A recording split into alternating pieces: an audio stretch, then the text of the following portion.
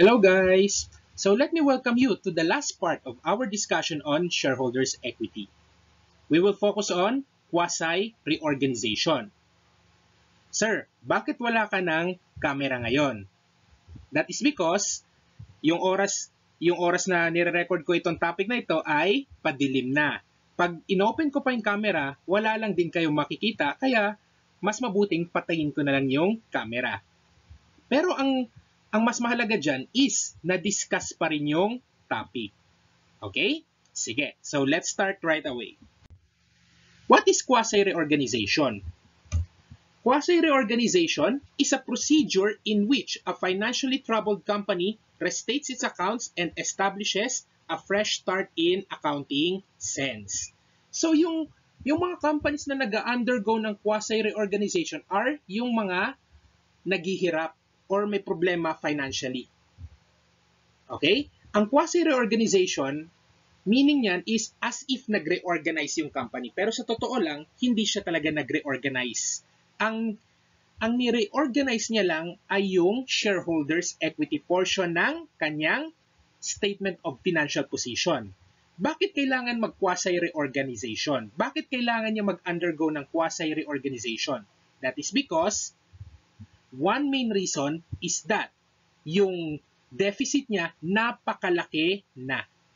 Napakalaki na nung deficit, masyadong masakit na sa mata para sa mga investors. Therefore, para maging attractive pa rin naman yung she portion ng company na ito, nag-undergo siya ng quasi-reorganization. Okay? Now, ano bang objective ng quasi-reorganization? Eliminate the deficit. Eliminate the deficit. Now, pwede ba anytime mag-undergo ng quasi-reorganization, sir? Hindi. Kailangan humingi ka muna ng permiso from SEC to undergo quasi-reorganization. Pag pumayag, go. Pag hindi pumayag, bawal ka mag-undergo ng quasi-reorganization. Quasi-reorganization may be accomplished through two ways. Recapitalization, revaluation. Anong pinagkaiba ng dalawang ito maliban sa kanilang spelling? Pag sinabi nating recapitalization, mangyayari, ang account na gagamitin in order to wipe out the deficit will be the share premium. Okay? Pero pagdating sa revaluation naman, ang account na gagamitin nyo would be the revaluation surplus. Ano lang natin, refresh lang natin ha. Ang revaluation surplus, yan ay ginagamit sa PPE under revaluation model. Diba? So, revaluation surplus, that is an OCI item, which is also a component of shareholders equity. Ayan. So, tatandaan nyo, sa quasi-reorganization, ang objective dito is to eliminate the deficit. Okay? Sige. So, illustrative problem tayo. Berry Company had sustained heavy losses over a period of time and conditions warrant that the company should undergo a quasi-reorganization on December 31, 2017. So, ano ang mga given information sa atin? First bullet, inventory recorded 2 million, pero market value niya 1.6 million. PPE recorded at 3 million, pero magkano market value? 2.4 million. Then the par value is to be reduced to 350 pesos. Now, magkano yung mga balanse ng shareholders equity accounts prior to quasi-reorganization? Number 1, share capital is 10 million consisting of 20,000 shares with par value of 500 pesos. Share premium, 3.3 million. Deficit, 4.7 million. So, tinatanong tayo dito, magkano yung deficit na iwa-wipe out? Then, numbers 2, 3, and 4, balances of shareholders equity accounts after quasi-reorganization. First, ang gagawin natin dito would be journal entries muna. Tandaan nyo yung tatlo nating scenario, mga information kanina, yung bullet 1, bullet 2, and bullet 3. Okay. For the first two bullets, papansinin nyo, mas mataas yung account na naka-record sa libro kesa sa market values. Tama? Therefore, when you're undergoing quasi-reorganization, you must restate those accounts. Okay? Now, for the first bullet, ang sabi natin doon, inventory was recorded at 2 million. Pero magkano market value? 1.6 million. You need to write it down to the market value of 1.6 million. Paano ang write down yan, sir? Through retained earnings. Gagalawin natin yung retained earnings natin.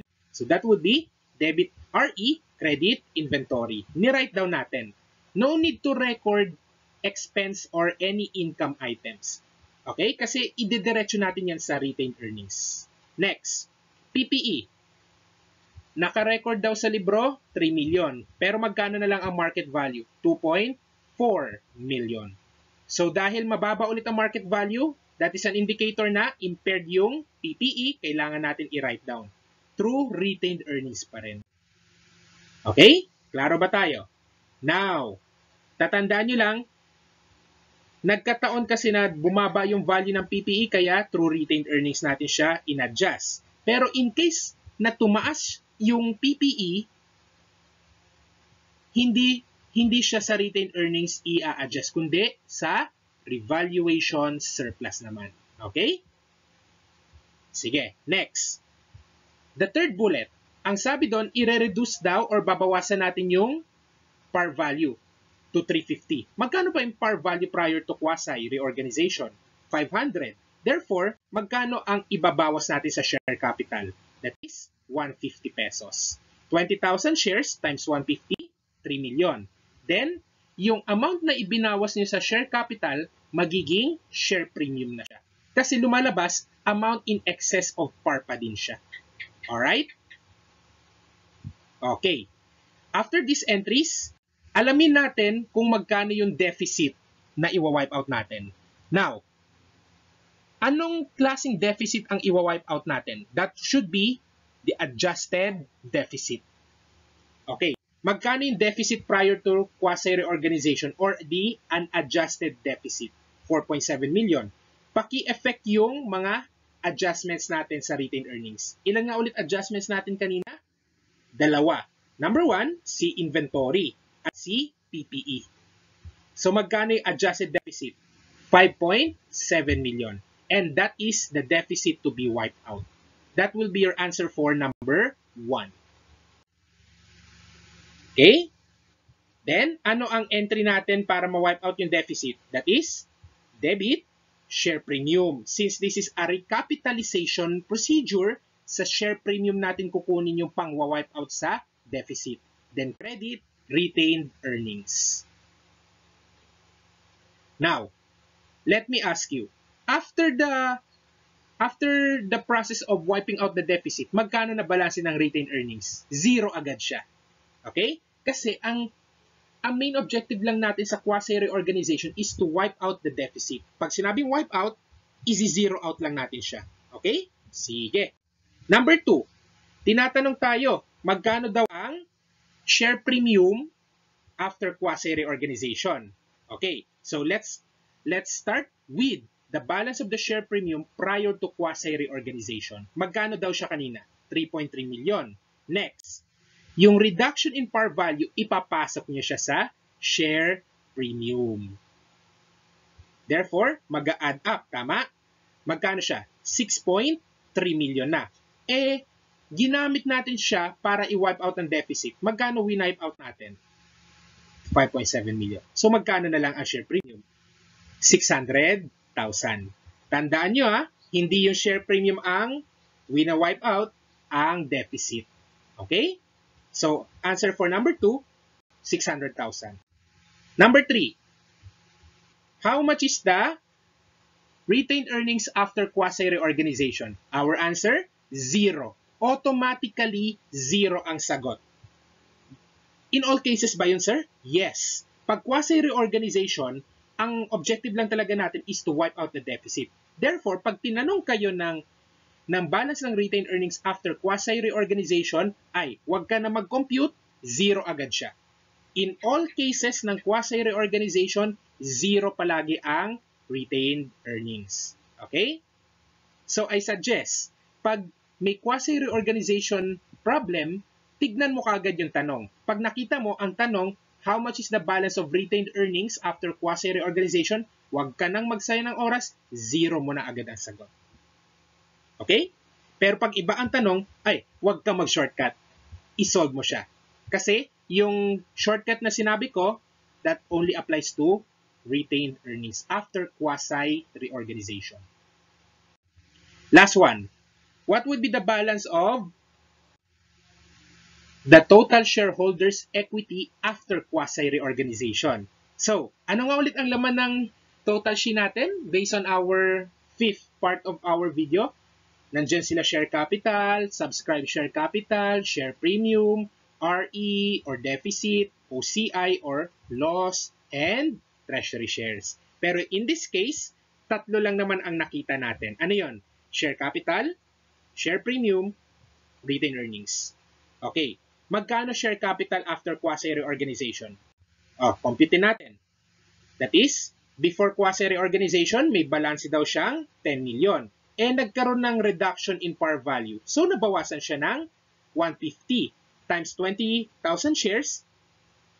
That is 3 million. So, magkano share capital after quasi-reorganization? 7 million. Share premium after quasi-reorganization. Na-compute natin yan kanina, guys. That is 600,000. Last one. Magkano RE after quasi? Automatically, 0. So, how much is your total SHE after quasi-reorganization? Answer? 7.6 million. Alright? And that ends your illustrative problem on quasi-reorganization. Tandaan nyo yung illustrative problem deals with recapitalization. What about revaluation, sir? Halos pareho lang sila except for the account to be used sa pang-wipe out ng deficit. Pag recapitalization, nakita nyo na kanina, share premium ang ginamit. Pero pag nag-revaluation, revaluation surplus naman. The same procedures pa rin. Gets? Okay. Last one. What are the requirements of SEC for companies that is undergoing quasi-reorganization? Number 1, retained earnings subsequent to the quasi-reorganization shall be restricted to the extent of the deficit wiped out. Di ba sa fifth part ng video natin kanina, nabanggit ko yung about sa quasi-reorganization? That is a part of appropriated retained earnings. Specifically, anong klaseng appropriation? Legal appropriation. Kasi SEC required Tama?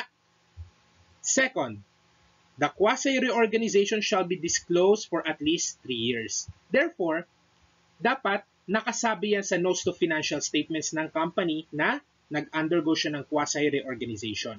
Pero dapat nakasulat yan sa notes to financial statements for 3 periods.